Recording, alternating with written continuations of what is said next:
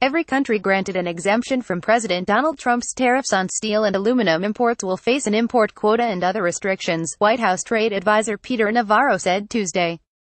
The guiding principle of this administration, from the president down to his team, is that any country or entity like the European Union, which is exempt from the tariffs, will have a quota and other restrictions, he said at a meeting of steel industry executives hosted by the American Iron and Steel Institute and the Steel Manufacturers Association. Story continued below. Navarro added such measures are necessary to defend the aluminum and steel industries from imports in defense of our national security. The line earned Navarro applause from the steel executives and manufacturers, who support Trump's steps to restrict the imports under a little-used trade law known as Section 232. Just hours before, Trump had decided to grant Canada, Mexico and the European Union an additional 30 days to work out deals to avoid the penalties, a move that John Ferriola, the CEO of Nucor Corp., earlier labeled disappointing. But the continued focus on quotas and other restrictions is unlikely to be well received by Canada, Mexico and the EU, which have repeatedly stated that they expect a full exemption from the duties.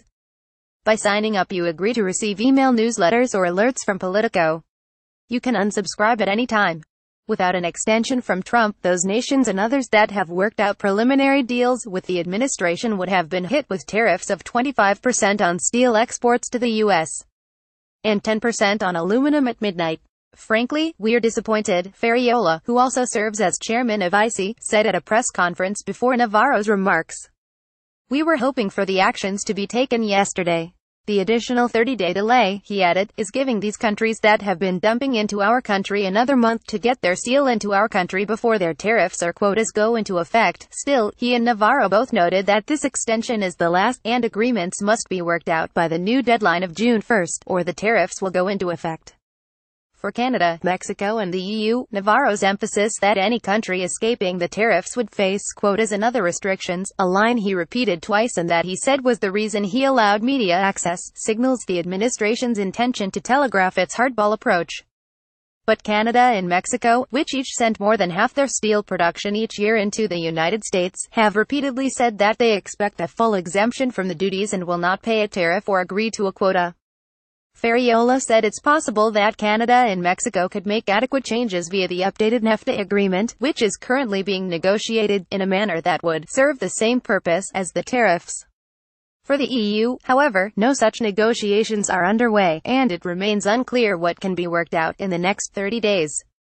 The 28 nations that make up the bloc serve as the largest single supplier of steel to the U.S., sending $6.2 billion across the Atlantic last year.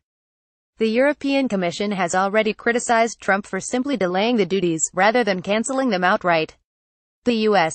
decision prolongs market uncertainty, which is already affecting business decisions, the Commission said in a statement. The White House on Tuesday defended the president's decision to provide more time, saying the negotiations had been extended because we've seen some progress. I'm not going to get ahead of what that may look like, but we have 30 days to continue in those negotiations, and hopeful that we can get something that works for everybody, White House Press Secretary Sarah Huckabee Sanders said at a briefing.